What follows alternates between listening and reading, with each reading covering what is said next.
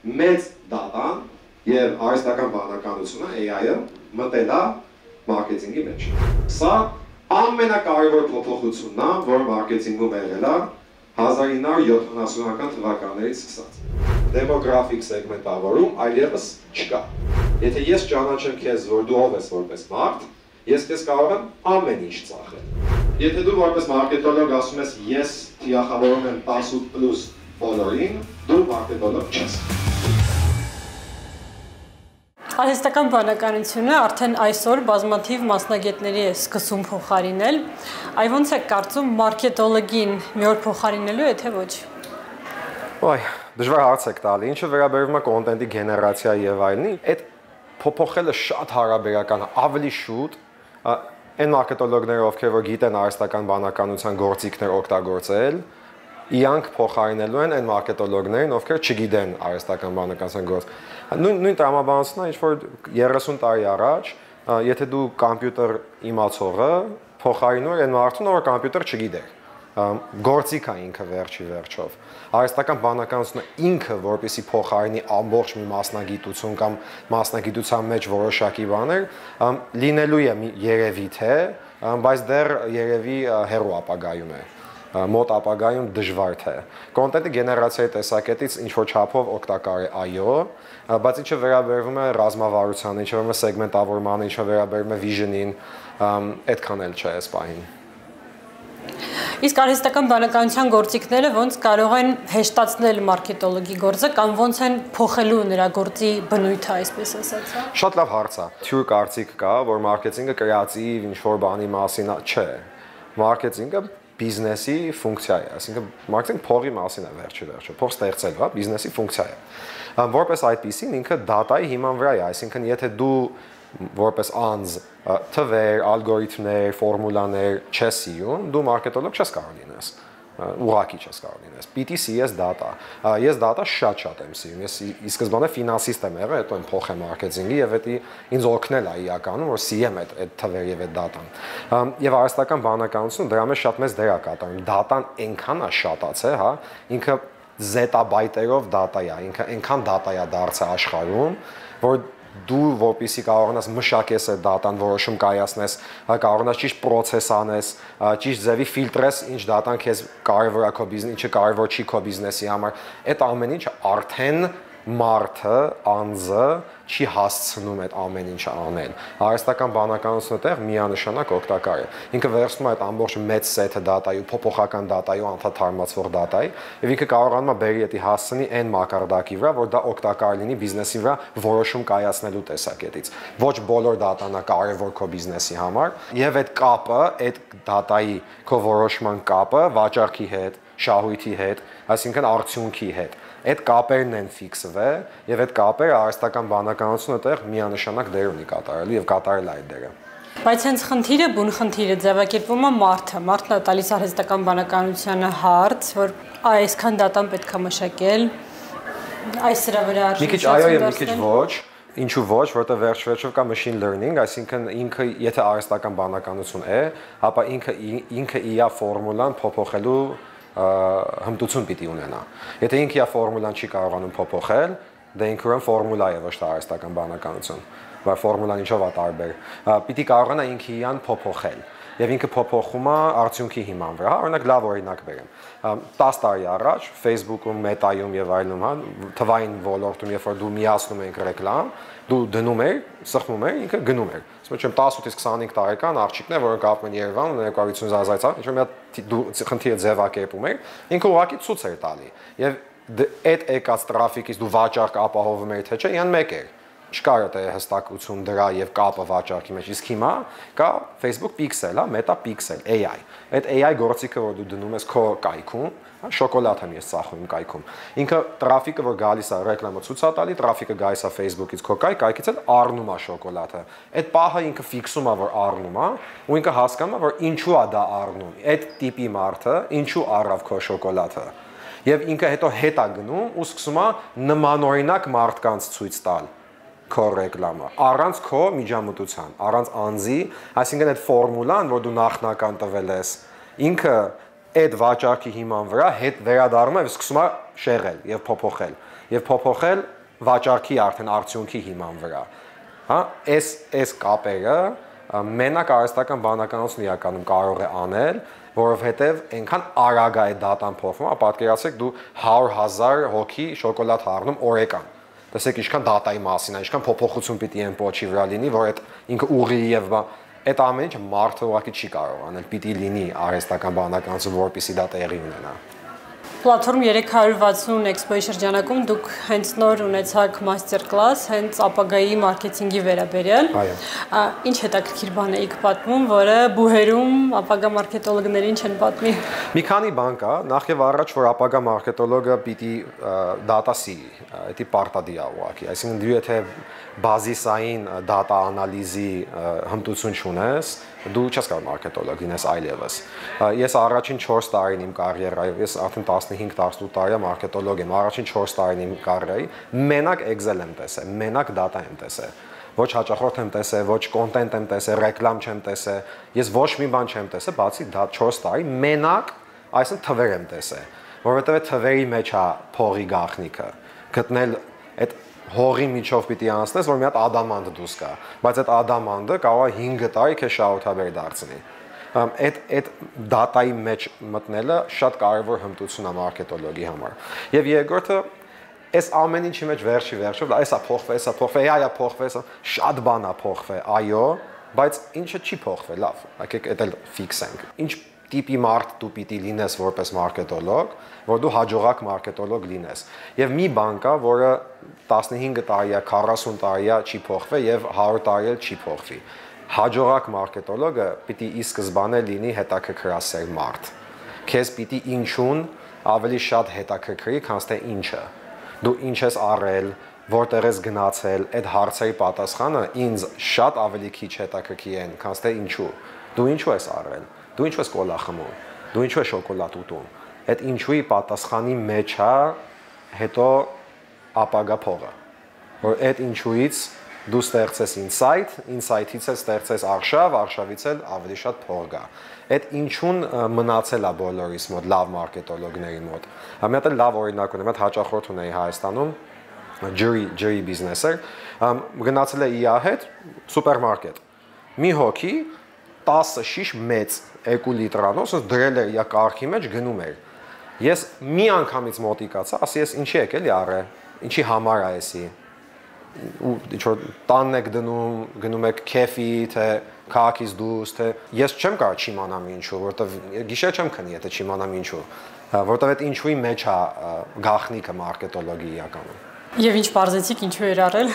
Քաղաքից դուրս է գնում։ Այդ գիտելիքը ձեզ կարող է նաև օգնել հետագա գործունեության մեջ հասկանալ, թե ում պիտի թիրախավորեք։ Ում պիտի թիրախավորենք, ինչ առիթներ պիտի թիրախ, դեպքում առիթ էր, ոչ թե ovներ, բայց ահա, նայեք, պարզ բան կա, ես հասկանում եմ ինչու այս բանը անում այս մարդը, չէ՞, այդ ինչուն վերցնում եմ, ասեմ, օքեյ, այս պատճառով է դա անում, այդ պատճառը, կան ուրիշ մարդիկ, որ այդ նույն պատճառով կա իրանց մեջ այդ դրթարիթը։ Եթե կա, ուրեմն այդ դրթարիթը իմ համար ուղիղ փող է դառնում։ Եթե ես այդ դրթարիթը կարողանամ լուծեմ այդ խնդիրը, իմ համար գումար է դա դառնում։ Եվ կարող է նաև լինի, որ դու մտնում ես այդ ինսայթի մեջ եւ տեսնում ես, որ այդ մի հոգին է։ Այդ դեպքում ինձ հետաքրքիր չի, հոգեբանին է հետաքրքիր։ Որտեվ հոգեբանը մեկ հոգուն էլ հետաքրքիր է հոգեբանությունը։ Ինձ հոգեբանությունը հետաքրքրում է այնքանով, ինչքանով որ ծավալ կա, որ դառնում է գումար, մարքետոլոգիան։ Փաստորեն հետաքրքրասիրություն, իսկ ուրիշ ինչ որ բնավորության գծեր կան, որոնք պետք են լավ ապագա մարքետոլոգին։ Պիտի մի քիչ էլ ապագան կարողանաս դու տեսնես։ Էդ էլ էլի AI-ի խնդիրներից է այս պահին, ապագան լավ տրամաբանելու ֆունկցիան դեռ չի հասունացել այնտեղ, որ բիզնեսի մեջ ինքը ակտուալ լինի, դու պիտի ապագան տեսնես, ինչու։ Նայեք, տրամաբանությունը այնա, որ ով է դիրքավորում քո բրենդը, հա, այս մարքեթինգը տերմինոլոգիա է, բայց ասում են դիրքավորում ինչ է, կամ ով է դիրքավորում։ Ով է որոշում, որ դու այս դիրքն ունես։ Որոշումը սպառողը։ Այսինքն սպառողների մոտ ինչ որ իրանց ուղեղում կա քո մասին, դա է քո իրականությունը, դու ուզես չուզես։ Իրանք են այդ որոշումը կայացնում։ Դու, որպես մարքետոլոգ, պարզապես փորձում ես ազդես այդ որոշման վրա, քո արշավներով, քո կոմունիկացիայով եւ այլն, չէ՞։ Եվ երբ որ այդ տեսակետից ես նայում, Դու չես կարողանալու 3 ամսում ազդես, այս բան չի լինում։ Մի քիչ ժամանակ է տևում, դու պիտի հաստատուն եւ անընդհատ նույն բանը քո մասին կրկնես, որպիսի դա տպավորվի մարդկանց մոտ եւ արդեն իրանց մոտ այդ տպավորությունով ու դու դիրքավորվես այդ նշանակում է ժամանակագրական խնդիր կա, դու 3 տարի, 5 տարի նույն ուղով ես գնալու։ Այդ նշանակում է, որ դու հենց հիմա 5 տարի հետոյվա քո դիրքն ես որոշում։ Նաեւ նշանակում է, որ ոչ թե քեզ եմ թիախավորում, այլ քո ապագա 5 տարի հետոն եմ թիախավորում։ Այդ նշանակում է ես ինչ որ միտեղ պիտի տրամաբանություն ունենամ, որ ինչպես է լինելու աշխարհը, իմ շուկան ինչ տեսք է ունենալու 5 տարի հետո, իմ սպառողը ինչ ինսայթներ, ինչ կարիքներ է ունենալու 5 տարի հետո, եւ ես հիմակվանից ինձ դիրքավորեմ այդ պոզիցիայի վրա։ Այսինքն այդ տեսլական ունենալու, տեսլականը մի քիչ էլի խեղաթյուրված է բիզնես ոլորտում շատ են օգտագործում, շաբլոնա դառը, բայց բացատրեցի ինչի նկատի ունեմ տեսլականը, այդ ապագա դիրքավորումը որոշելու հմտություն պիտի նաև ունենա մարկետոլոգը։ Իսկ եթե այդ դեպի այդ 5 տարի հետո գտնվող կետը ճանապարհին ինչ որ լուրջ փոփոխություն է լինում, ինչքանով արագ է լինում փոխել մեր այսօրվա այդ ստրատեգիան։ Հա, կախված է իրականում ոլորտից եւ կախված է քո ընկերության քանի տարեկա քո ընկերությունը, հա, օրինակ եմ, եթե դու ստարտափ ես, դու ամեն 3 ամիս մեկ կարող փոփոխ 5 տարվա պլան գծել է նույնիսկ անիմաստ է սկզբից, որովհետեւ դու մեկա 5 տարում շատ բան ես փոփոխելու, հա, դու պիտի անընդհատ բան լինես, ճկուն լինես եւ փոփոխես։ Եթե դու, չգիտեմ, Coca-Cola-ն ես կամ Pepsi-ն ես կամ ինչ-որ տես խոշը, իրանց աճը որտե է, ինքը աշխարհի ամենտեղ կա, Աֆրիկայում կա, Հարավային Ամերիկայում կա, այսինքն ինքը չկա նոր շուկա, որը որ աճի, այսինքն իր աճը զուտ ծնելիությունից է գալի։ Ինչքան շունչ ավելանա այս աշխարհի վրա, երկրագնդի վրա, չէ, այնքան կավելանա իր սպառումը։ Երբ որ այդ այնց է, ուրեմն ինքը 20 տարի հետոն էլ է կարողանում պլանավորի եւ չփոփոխի։ Որտեւ իր համար շատ հստակ է, իրան պետք է ուղակի նոր ծնված մարդիկ կոլա խմող լինեն ապագայում։ Всё, շատ པարզ է։ Լավ օրինակն է կարող եմ բերեմ Հայաստանի գազավորված ըմպելիքնի սպառումը աճում է տարեց տարի, ամեն տարի, շունչի հաշվով։ Եվ ինչու է աճում։ Եվ այսինքն ոչ մի բան էլ հիմա բոլորն էլ ոչ մի բան չանենք, շարունակի աճել, որովհետև հիմակվա Իտալիայում 70 տարեկան պապիկները, որ նստած են փողոցում իրարից զրույց են անում, իրանք Coca-Cola են խմում։ Որ ինչու, որտեղ ինքը երբ որ 14 տարեկան է Coca-Cola է խմել։ Իսկ Հայաստանում մեր 70 տարեկանները 14 տարեկան թան են խմել, կվաս են խմել։ Պատկերացիք, սա կոլա չեն խմում, բայց հիմակվա 35 տարեկանը 14 տարեկանում Coca-Cola է խմել։ Սա ինքնըստ ինքան 35 տարեկանը որ դառավ 70, ինքը շարունակելու է կոլա խմել, եւ այդտենց մնացածները կոլա խմելով գալու են։ Այսինքն տրամաբանությունը այնա, որ դու եթե այդ ծանրակշիռ բրենդն ես, որ 100 տարի է կաս եւ այլն, դու կարաս 20 տարի էլ չփոփոխես։ Եթե դու ստարտափ ես, դու պետք է արագ փոփոխես։ Սա հարցի պատասխանը կախված դու ինչքան ստեղծված ես, ինչքան կաս, ինչքան կայացած ես, այդքան էլ քո ռազմավարությունը ավելի երկար կարող է լինի կամ շատ ավելի կարճ։ Բայց եթե ինչ-որ գլոբալ լուրջ փոփոխություն է տեղի ունենում, այ օրինակ, շատ ավելի շատ մարդ է հասկանում, թե ինչքան վնաս է շաքարը։ Ինքը փոխեն իրանք։ Կոլա զրո։ Լուծումը միշտ կա։ Ինքը պորտֆելով կլուծի այդ խնդիրը։ Ինչքան արագ հնարավոր կլինի այդ լուծումը ներդրել։ Շատ արագ։ Շատ արագ։ Որտեւ դա միջև մենք հասկանում ենք, որ դա խնդիր է, իրանք շուտվանից հասկացել են, որ դա խնդիր է։ Այսինքն ինքը արդեն պլան B, պլան C, պլան D, պլան E, պլան F, պլան ունեն։ Երբ որ դու մարկետոլոգ ես, դու այդ սաղ արդեն, եթե սպառողը այդ հասկացել է, մարկետոլոգը դա 5 տարի առաջ է հասկացել։ Փաստորեն այդ աստիճան հեռու են նայում լավ մարկետոլոգը եւ պարտադիր։ Նույնիսկ պլանավորում չես լան, հա, պլան A, պլան B, պլան C, կարող է, եթե քո շուկան փոքր է, մի երկի է, հա, օրինակ չգիտեմ, Ուկրաինան է քո շուկան, ունի ինչ-որ պատերազմ ասում կամ ինչ-որ, ապարզ է, դա ֆորս մաժոր է, դու կարող ես չկարողանայի կանխատեսել եւ խնդիր առաջանում, բայց գլոբալ առումով այդ խնդիրը չկա։ Որքանով եք դուք ծանոթ այսօրվա Հայաստանի կրթական մակարդակին, հա, օրինակ ինչքանով ամերիկյան համալսարանի դասախոս եմ։ Հայաստանում լավ մարկետոլոգների հիմա հենց բուհերը պատրաստում են։ Շատ լավ հարց է։ Լավ մարկետոլոգ պատրաստելը ամենադժվար բաներից մեկն է երևի, ես կասեի։ Իմ փորձից ելնելով։ Տեսությունը կարող ես սովորացնել, հիմքը, հա, այդ ամեն ինչը կարող ես սովորացնել, բայց գործիքները փոխվում են շատ արագ։ Ամեն 3 ամիս առաջվա գործիքը հիմա էլ ակտուալ չի, 6 ամիս հետո հիմակվա գործիքը էլ ակտուալ չի։ Դու կարող ես սովորացնել լավ մարկետոլոգ լինել, հիմք, հետաքրքրություն, դատա սովորացնես, հա, հերուն տեսնել, vision, այս ամեն ինչը կարող ենք սովորացնել։ Բա քթիցակ կոչված է։ Քթիցակ հենց այդ vision-ն է իմ համար, էլի։ Բայց այդ ամեն ինչի մեջ դու այն գործիքը, որ դու այսօր սովորացնում ես բուհում, ինքը հենց իշտնում է, որ սկսի աշխատել որպես մարկետոլոգ, էլ ակտուալ չի։ Ու այդ կապը ես չեմ պատկերացնում, որ չունեմ խնդրի լուծում, սենց ասեմ, չկա լուծում իմ համար։ Այնքան արագ-արագ փոփոխվում, որ բուհեր չեն կարող այդքան արագ-արագ փոփոխվեն։ Բայց տեսական մասով կան որոշակի ֆակուլտետներ, որ շատ լավ են սովորացնում։ Այդ դեպքում արդյոք իմաստ ունի բուհում մարքեթինգ սովորել։ Գուցե ինքնուսույցը պարտադիր։ Մարքեթինգը վերջ-վերջով գիտություն է։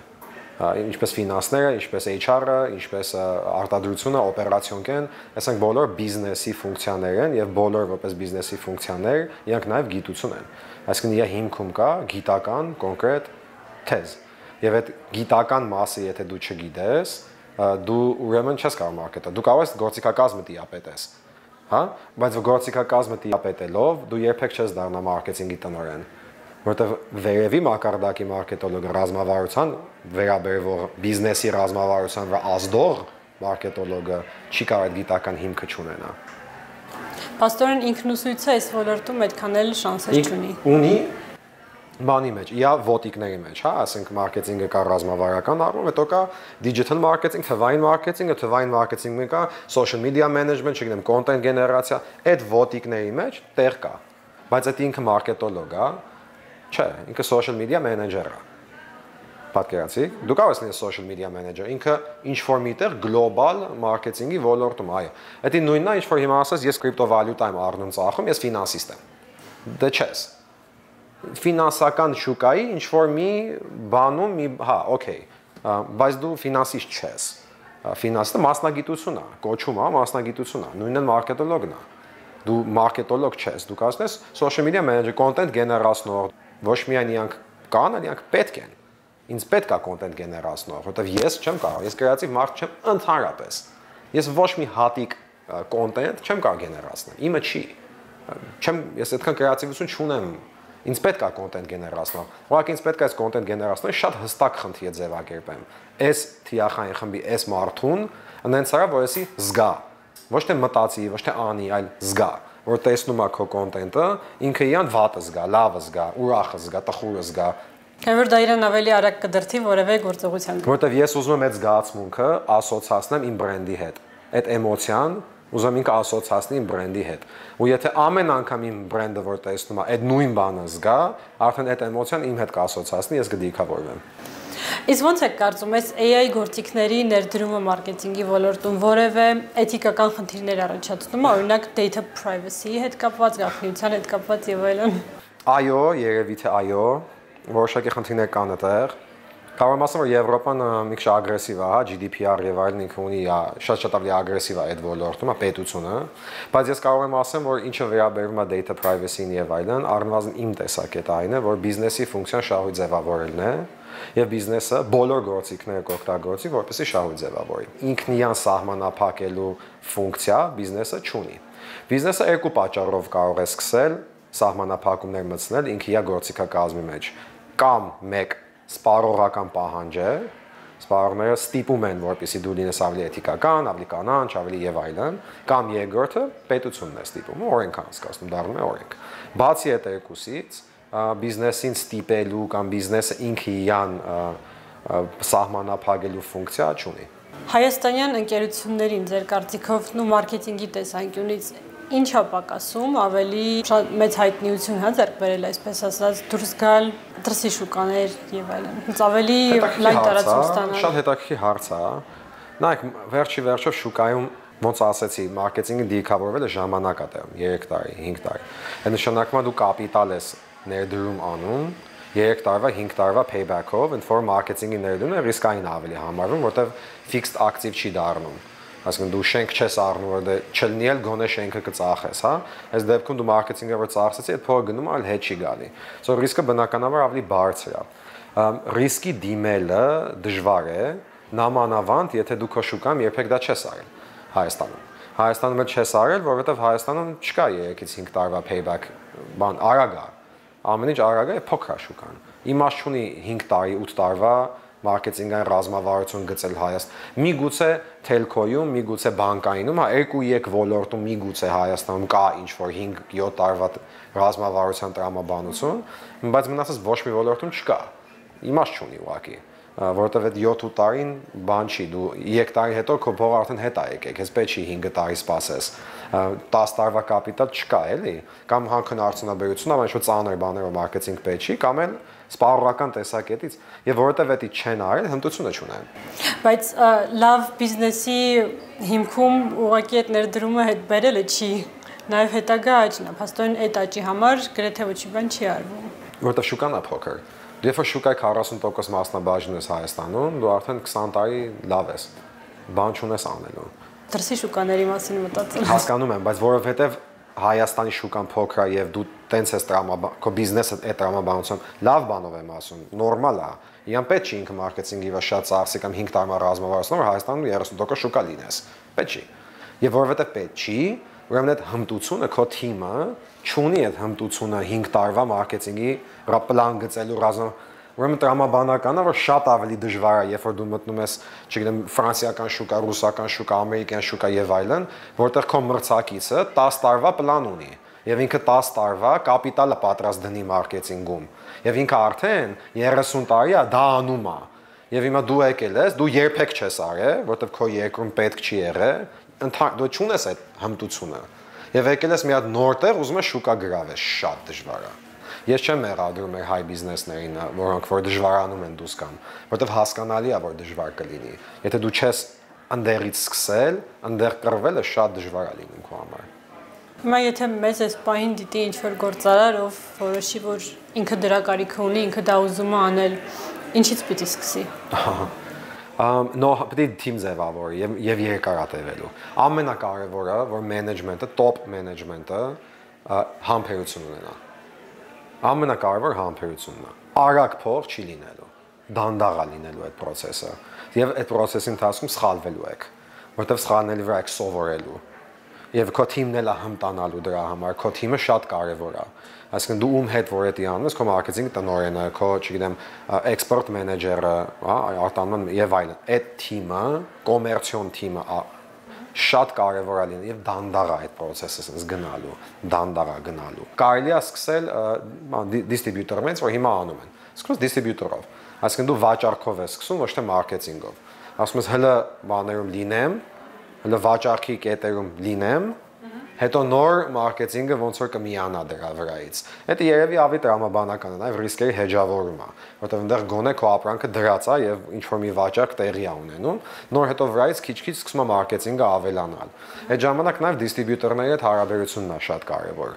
որտեղ իրանք քեզ այդ ինսայթները, այդ ինչուն իրանք գիտեն, դու չգիտես, դու այդ շուկայում չես։ Ինքը գիտի, որ ինչու են քեզ առնում եւ կողքին չեն առնում։ Եվ այդ ինչու իման վրա հետո դու, բայց վերջի վերջով գումարը, որ դու դնում ես մարքեթինգի, մի քիչ երկարատևելու է հետ գալը եւ այդ համբերությունը շատ կարեւոր է։ Իսկ եթե մեզ այս պահին դիտում են երիտասարդներ կամ թեկուզ հենց պլատֆորմ 360-ի մասնակիցների թվից եւ իրենք որոշում են, որ ուզում են անպայման մարքեթինգով զբաղվել, ինչից իրենք պիտի սկսեն։ Դատայից։ Սկսեք գիր կարդալուց, նախ անգլերեն պարտադի է, որովհետև բոլոր նոր գործիքները, բոլոր նոր գրքերը, գիտության զարգացման բոլոր նոր ճյուղերը անգլերենով է։ Եվ եթե սպասես ինքը թարգմանվի հայերեն կամ ռուսերեն կամ ինչ-որ մի լեզվով ավելի հարմար է, այլ ակտուալ չի լինի։ Արդեն ուշացել ես։ Մինչև թարգմանվում է, արդեն նորն է դուս եկել, արդեն բան է փոխվել, so անպայման անգլերենը ցանկալի է ընդհուպ միջև native, որ դու շատ բնական անգլերեն պետք է խոսես, կարդաս եւ այլն։ Երկրորդը թիվ, ալգորիթմներ, ֆորմուլաներ եւ այլն, return on investment, acquisition cost, lifetime value, այդ թվաբանությունից եւ ֆորմուլաներից պետք չի վախենալ, պետք է դրա մեջ խորանալ։ Ինչքան դու խորացած լինես, այնքան ապագայում քեզ հեշտ կլինի, որովհետեւ հենց եկար իրական աշխարհ եւ մտար բիզնես, բախվելու ես այդ թվերին։ Եվ եթե բախվեցի եւ այդ խորտակվեցի, դու կորած ես։ Հաղթում է այն մարկետոլոգը, որ պատրաստ է մտնում դրա մեջ, մտնում է, թիվը տեսնում է, մի քիչ էլ պետք է անվախ լինես։ Դու քեզ որ ասում ես, ինչքան է աճելու վաճառքս, ասում ես դու պատրաստ ես քվոտա վերցնես քո վրա, դու պատրաստ ես տոկոս վերցնես, 6% աճում է մյուս տարի, ֆիքսում ենք, այսա բյուջեն է, ու դու առաջնորդվես այդ 6%-ով եւ դու ամեն ինչ անես, որ 6% աճի։ Մի քիչ պետք է անվախ լինել այդ առումով։ Երևի նաև արժի փորձել ինչ-որ կերպ զարգացնել հետաքրքրասիրությունը եւ անալիտիկ մտածելակերպը, ասենք, չգիտեմ, նայել շրջապատի մարդկանց, փորձել հասկանալ ինչ են անում, ինչի են անում, ոնց են անում։ Հետաքրքրասիրությունը ինքնըստինքյան է, մի քիչ պիտի քո մեջ լինի, հետո դա զարգացնես։ Ինձ տպավորությունն է, որ ես չգիտեմ, ես հետաքրքրասիրություն կարող եմ սովորացնել, ես չգիտեմ, անկեղծ ես չեմ փորձել, բայց եթե կա քո մեջ դա անպայման զարգացու, այդ ինչուն անընդհատ հոգեբան։ Ու օրենքը 5 հատ ինչու է, 5 հատ։ Որ ասում ես դե ես կոլա եմ խմում, ինչու, որ պատասխանում ասում ես ինչու, պատասխանում ինչու, ասես ինչու։ 5-րդ ինչուից հետո նոր հասնում ես բուն իսկական հոգեբանական պատճառին։ Խորացեք, այդ սոխը պետքա կլպվի։ Մարդը սոխի նման է, մենք շատ լեերներ ունենք, ինչ որ ասում է, դա հաստատ այդ չի։ Հա երկրորդ երրորդ, չորրորդ, հինգերորդ, հա ինչքան փորես, այնքան փորվում է, մինչև հասնես իրական այդ ինսայթին, հետո նոր գնահատես, որ այդ ինսայթը ծավալ ունի, թե մենակ մի հոգի է։ Եթե մի հոգի է, հոգեբանի հետաքրքրասիրությունն է, իմը չի, եթե ծավալային է, արդեն դա գումարի է վերածվում։